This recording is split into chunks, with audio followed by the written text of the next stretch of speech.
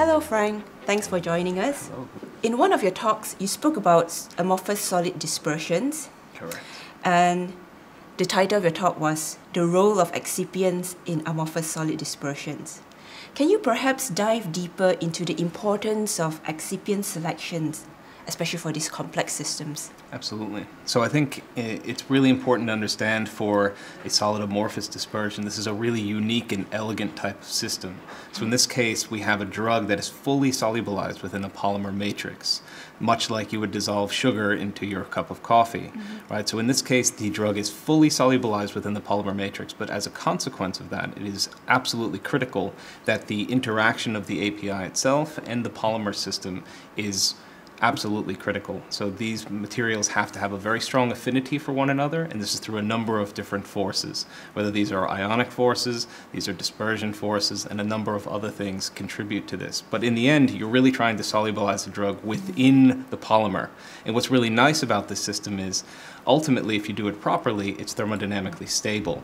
So you can then take this polymer matrix, grind it, put it into a real traditional system like a tablet. So you spoke about thermodynamic stability. Correct.